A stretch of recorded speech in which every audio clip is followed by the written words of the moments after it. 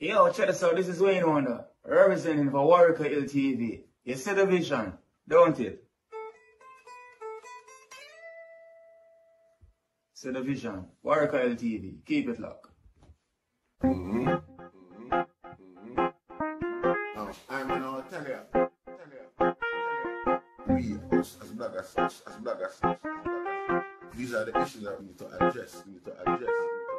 You understand what I say? You see? Set the bar for the youth. Share, like, and subscribe and stay tuned to the channel. I don't know all this. Yes, I. Greetings once again in the mighty name of His Imperial Majesty, Emperor Haile Selassie I, and all things good and wonderful amongst us and about us. See? And I will play a video for the item where His Majesty visit a word play we are going to pay attention to in another video here. So the item stay up on point and hope I keep the item and hold the item interest. See where President Kennedy, you know, sealed the nail in his coffin by making a statement, you know, upon the reception of His Majesty in America. Seeing part of the statement was, no greater man shall grace these shores. You see, that means that no greater man now go come on the shores of America. Remember, you still have the Pope out there, you know. Seeing, you have the royal family over here where any day a king go to crack up, especially now.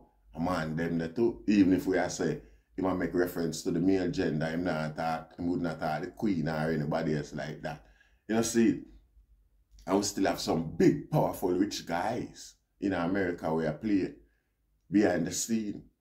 See? So when the president of America go introduce a man, a king, an emperor, a black emperor, and declare him as the greatest man to ever grace these shores. You know, see it? I'm sure him say it in a way where he must say, no other man shall step on the shores of America greater than His Majesty. You know, see it? Now, more of the item observe the date to, you know, do the item research themselves and observe the date when President Kennedy made the speech, at the introduction, yeah. And more of the item observe another thing to how long after that him duppy bat fly. You know, see it? Yeah, within months or weeks. I'm not, yeah, but not very long after that. See, program is not perfect, you know, we throw things out there, thought-provoking, so that the item can think and go observe things to themselves too. You know, see it, we don't have the resource, and sometimes we don't have the time for display certain things what we know say out there. It's there, we can tell you say it's there, because we see it, we come across it, we experience it. You know, see, now, you don't know, for all Rasta people and for all people who are in a conflict and confusion regarding His Majesty. See somebody who wasn't in any conflict or any confusion of who His Majesty is. You know, see. So, with all due respect and no further long out, we are going to play the video and make the item, you know, come up with them, form them opinion and things like that. No greater man shall grace these shores than you, His Majesty Emperor Haile Selassie I of Ethiopia. And I give thanks. See, Rastafari. So, what we want the item pay attention to, mainly in another one here, is symbolism. You know, see, even to this day, we as a people now understand the value, the gravity of symbolisms. You know, see, and particularly in them time when black people are going through so much oppression in America, the value of these symbolisms for a black man. You know, see, this coming like a viral type of thing. Something go viral. You know what I say? Because this was the level of the medium where people have as exposure. Black people wasn't access to these, never have access to these type of mediums. We were considered, you know, way below standard. So, for the vast majority of black people, for the world of black people, having this black man getting such, you know, receptions and recognition and things like that from the American public, it meant it was priceless, particularly at the time. Enough man ask and create some Nancy story why His Majesty do for the black race. I mean, it's like, I don't know, we're not too, yeah, because more time, like me say, the best soldier them where the oppressors them have against us, you know, as some of our own them. The most potent soldier them where the oppressor them have. As some of our own black people like ourselves. So as some of the least people them who pay attention to more time when them come with certain layman loose talk. Anyway, pay attention to the symbolisms and things like that and know what it meant to I and I. You know, compare it. You can't even compare. It cannot be compared even today to Barack Obama, who went and be so-called the first black president of America, symbolically, without any financial, you know, values or anything like that. Symbolically, that's because it's priceless to the whole heap of black youth them were born and grow now with that knowledge, as opposed to only the knowledge of slavery. You know what I say, where it maintain low self-esteem and low self-confidence and things like that. See, so these symbolisms are valuable to everybody else across the world because they know the benefit and the value of these things. You see, we don't know it, so we don't see it as anything, and we, you know, apart from all of this, we desire, we don't know. But yeah, just pay attention. It's a long video, so just make we observe and learn what go on. You see, we give thanks. Rastafari. Ladies and gentlemen, I know I speak in behalf of all of my fellow Americans in welcoming His Imperial Majesty back to the United States. Since His Majesty visited the United States nearly a decade ago, we have seen one of the most extraordinary revolutions in history. And that has been the appearance on the world scene of 29 independent countries in the short space of less than 10 years, including over 150 million people. The conference recently held in His Majesty's capital served, I think, to bring together in a great cooperative movement the people of most of these countries. And the success of that conference was due in no small part to the leadership of our distinguished guest. His efforts to move his country forward and provide a better life for its people, and his efforts throughout the world, which stretch back over 30 or 40 years. For all of this, Your Majesty, we take the greatest pride in welcoming you here. You do us honor, and I can assure you that there is no guest that we will receive in this country that will give a greater sense of livelier pride and satisfaction to the American people than your presence here today. Your Majesty, you're most welcome.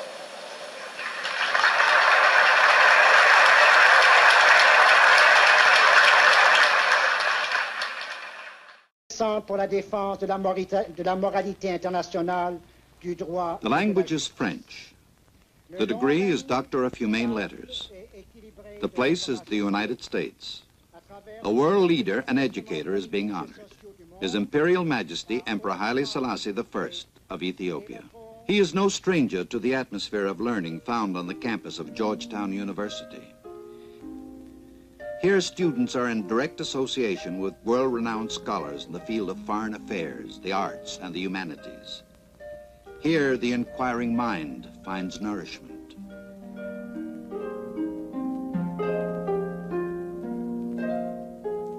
During the 8-day visit of Haile Selassie to the United States, he will participate in many ceremonies that demonstrate the respect of a friendly nation.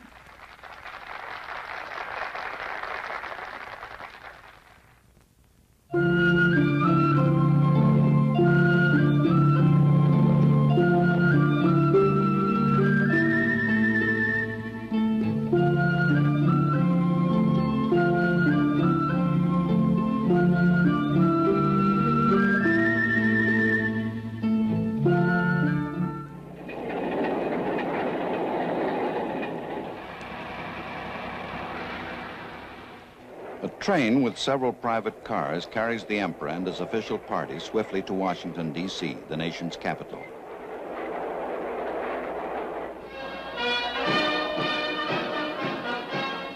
This will be the first meeting for President John F. Kennedy and Mrs. Kennedy with the man who played a leading role in the creation of African unity.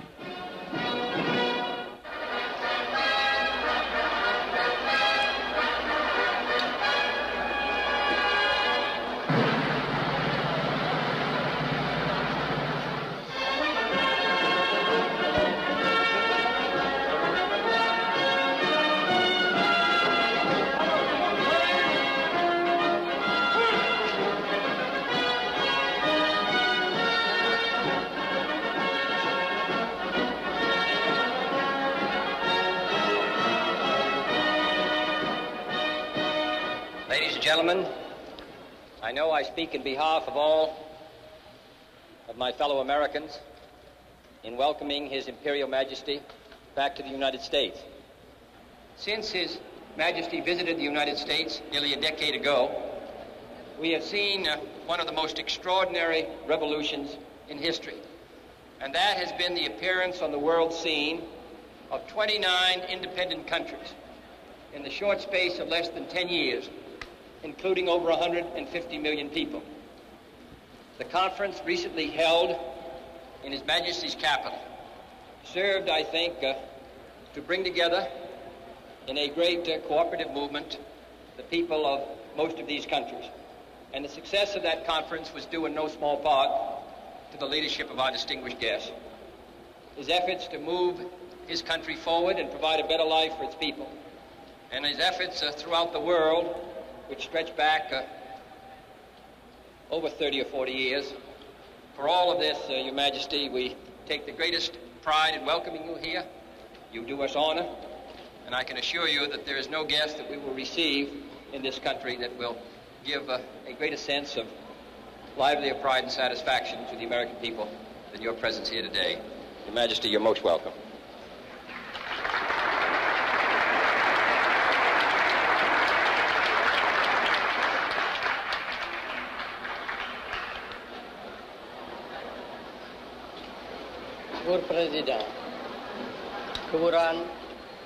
Mr. President, Mrs. Kennedy, Your Excellencies, ladies and gentlemen, I am deeply touched by the generous words of welcome which you have addressed to me, Mr. President, and by the warmth with which the American people have greeted me during the few short hours I have been in the United States. In the decade which has elapsed since my first voyage to America, the face of the globe has been vastly altered. Africa and Asia have been transformed into continents whose people are almost entirely removed from the subjugated status which was the lot of so many of them but a few short years ago. As free men, we Africans are now seeking the unity and the oneness which will enable us to put our freedom to the best use. The service of the peoples of our continent, the defense of right and justice, the protection of the peace. የህዝባችን ኑሮ ደረጃ ተሻሽሎ ድህነትና ድንቁርና ከዓለም እንዲወገድ ቁርጥ ሐሳብ አድርገናል።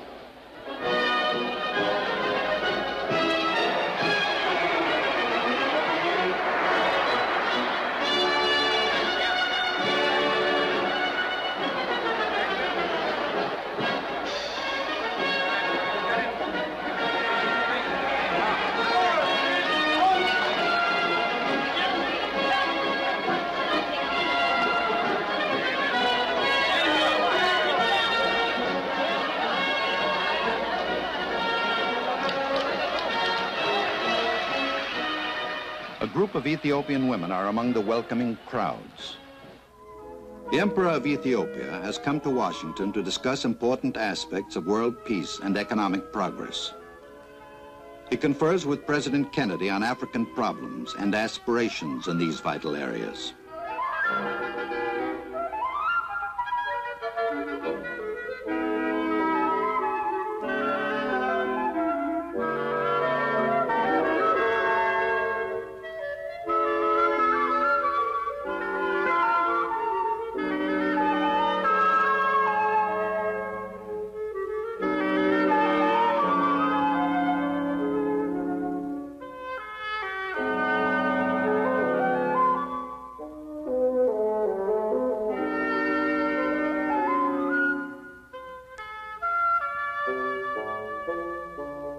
the memorial to Abraham Lincoln.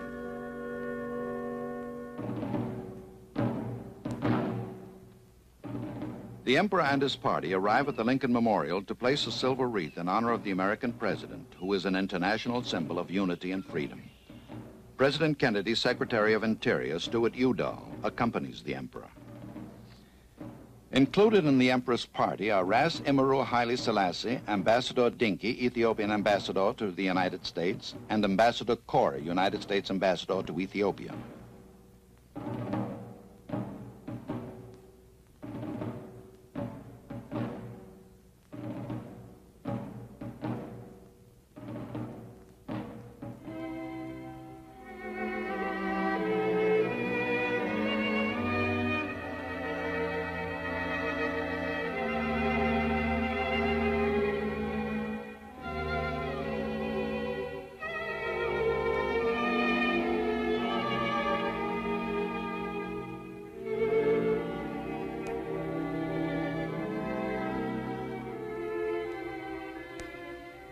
Mr. Udall reads from Abraham Lincoln's immortal Gettysburg Address. They gave the last full measure of devotion. That we here highly resolve that these dead shall not have died in vain, that this nation under God shall have a new birth of freedom, and that government of the people, by the people, for the people, shall not perish from the earth.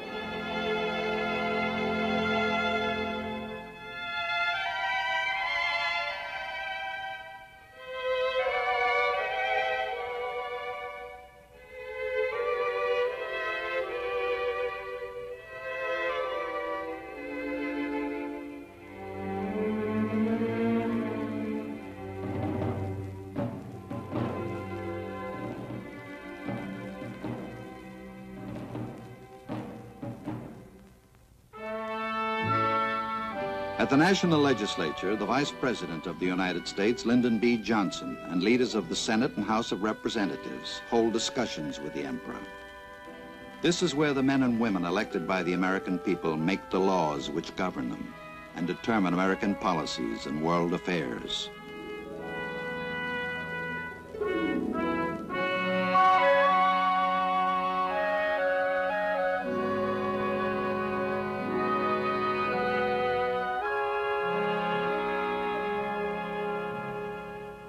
In the same room where President Kennedy holds his press conferences, the Emperor meets with over 500 representatives of the American and world press.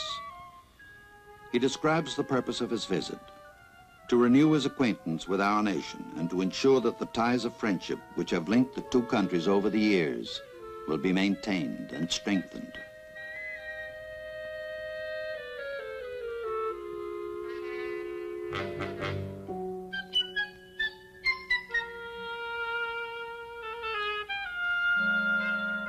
In reply to one question, the Emperor says, "What interests us most in Africa today is the collaboration for the purpose of achieving unity for the benefit of Africa and as a contribution to world peace."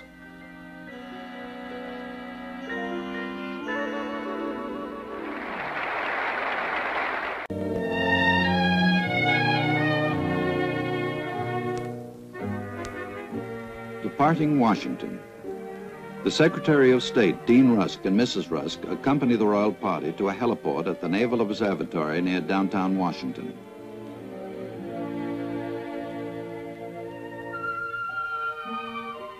Members of the diplomatic corps pay their respects to the Emperor and members of the official party, which includes his granddaughter, Her Highness the Princess Ruth Desta. The first stage of the journey is aboard President Kennedy's helicopter to the airport, then on to New York City.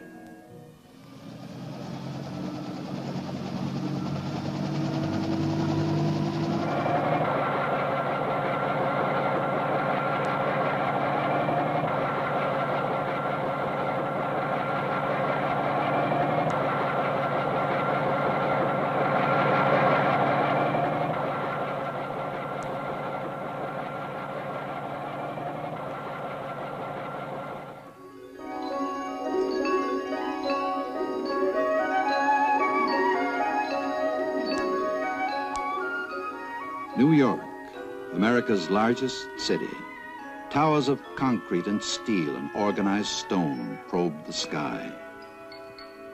Here, knowledge and culture are available to all who seek it.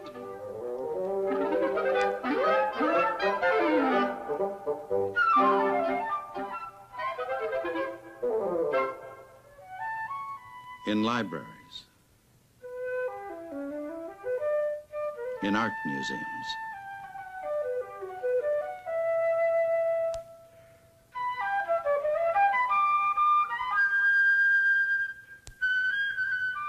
in cultural centers.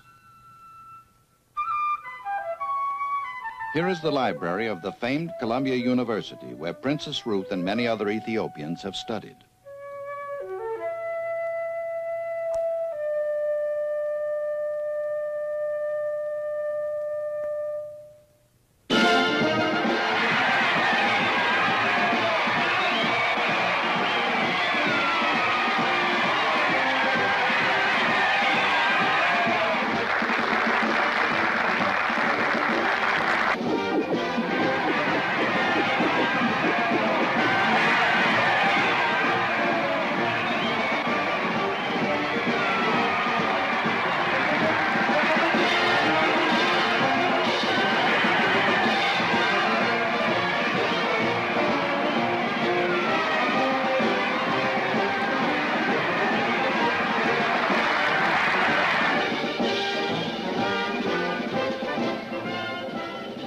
The mayor of the city of New York, Robert F. Wagner, and Mrs. Wagner greet the Lion of Judah on the steps of the City Hall.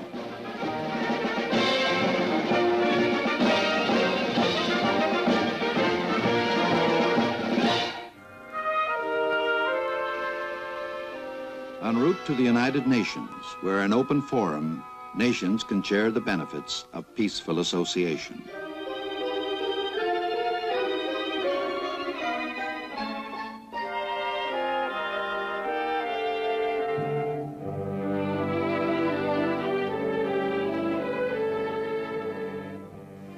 Secretary General U Thant greets the Emperor and is presented with the Charter of African Unity drafted at the Addis Ababa Conference and ratified by the African states.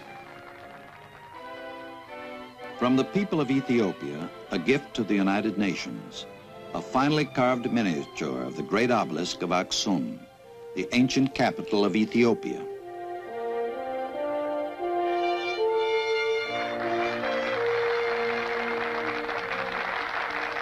The Emperor addresses a special meeting of the General Assembly. ክቡር ፕሬዚዳንት፣ የተከበራችሁ መልእክተኞች፣ The Charter of the United Nations expresses the noblest aspirations of man, the abjuration of force in the settlement of disputes between states, the assurance of human rights and fundamental freedoms for all without distinction as to race, sex, language, or religion, the safeguarding of international peace and security. ሰብአዊ መብቱ እንዲጠበቅለት ለማረጋገጥ የዓለም ሰላምና ጸጥታ እንዲጠበቅ ለማድረግ የሚያስችሉትን የሰው ልጅ የሚመኛቸውን ከፍተኛ ዓላማዎች የያዘ ነው።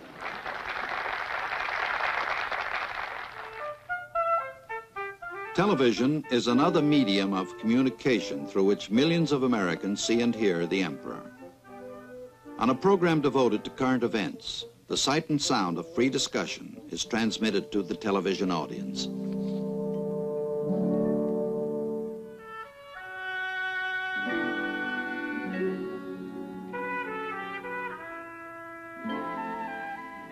Gathered in the Emperor's hotel suite is an important resource of his country. Young people increasing their knowledge in the universities of America. One of the most satisfying moments of his tour, a face-to-face meeting with many of the Ethiopian students. In gratitude, they present him with a silver service.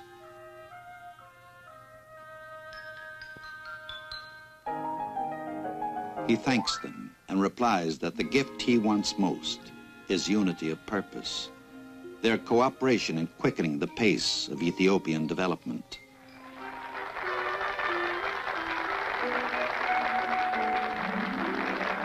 All are working toward this goal. They include Ephraim Isaac, who conducts the Harvard Graduate School Chorus.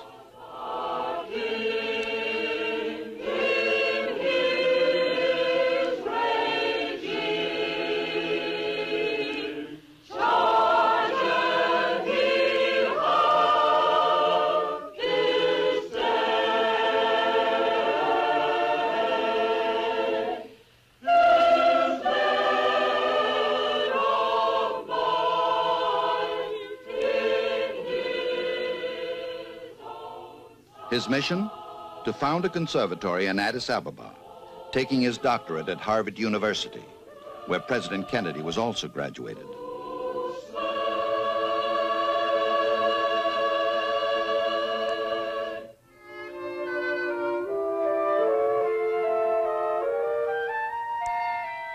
At Cornell University, Miss Abba Walder-Rufael, a graduate nurse from Ethiopia, takes her degree in medical education so that she may go back to her country and instruct others how to teach this science.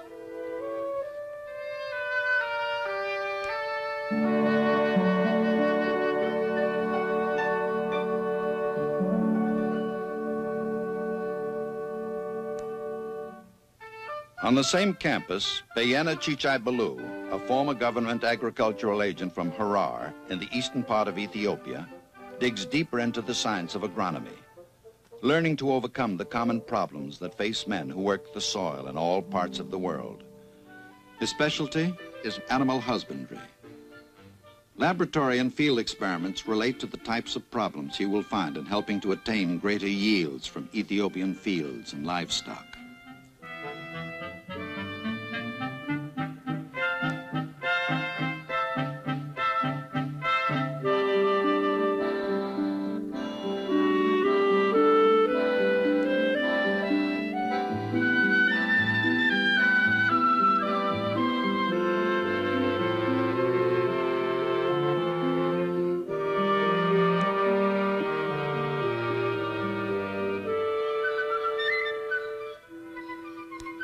Aviation is essential to a nation like Ethiopia, with rugged terrain and isolated areas.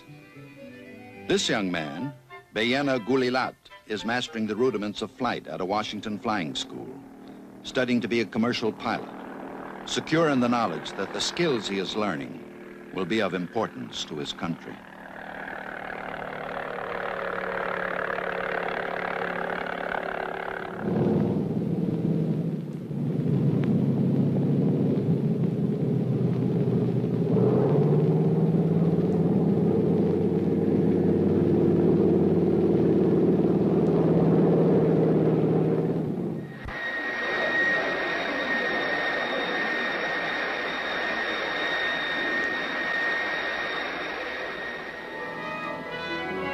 The knowledge and skills of America have been made available to these students through the dedication and foresight of their Emperor Haile Selassie. His visit to the United States is brightened by their progress, and the United States has been honored by his presence.